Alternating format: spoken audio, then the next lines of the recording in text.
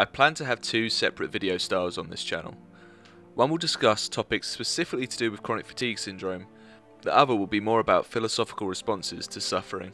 So this video is an introduction to a series that I wish to do that I'm going to call From Suffering to Affirmation. And within this series I'm going to aim to give an explanation to various philosophical ideas that have helped me deal with the idea of suffering.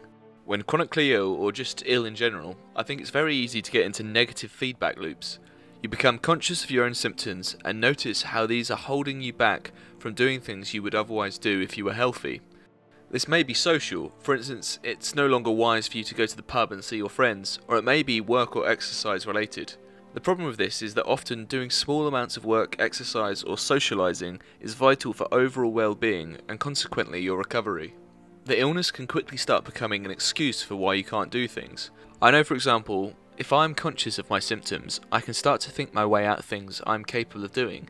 Then I feel guilty or useless for not doing the things I know that I could have done. And this makes me even more aware of my symptoms because I'm in a bad mood.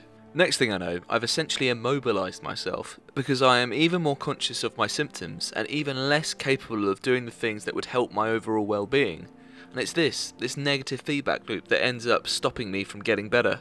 So this series is called From Suffering to Affirmation because I aim to look at philosophy that has helped me break that negative feedback loop. Within this model of thinking, suffering is the negative feedback loop, and affirmation represents a sense of mental well-being which will allow the loop to be broken. This isn't necessarily purely practical though. I'm more focusing on philosophical issues that helped me reconceptualize my suffering into something more valuable, or how to cope with philosophical issues that arise when you fall into a negative feedback loop. To some extent, I think all of philosophy deals with this issue. Roughly speaking, philosophy represents a journey of a person or society that is flawed in some way, and philosophy is used to make it better. So this is how I'm going to treat this series.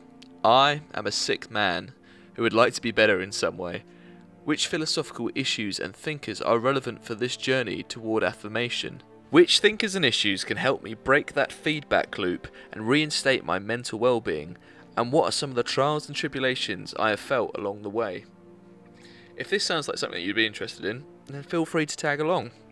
Join me, the chronically fatigued, chronic fatty,